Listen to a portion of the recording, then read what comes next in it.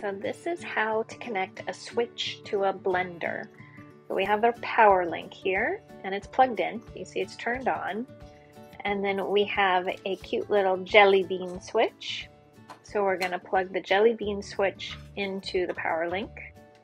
And then we have our blender, and we're going to plug the blender into the power link on the same side as our jelly bean switch.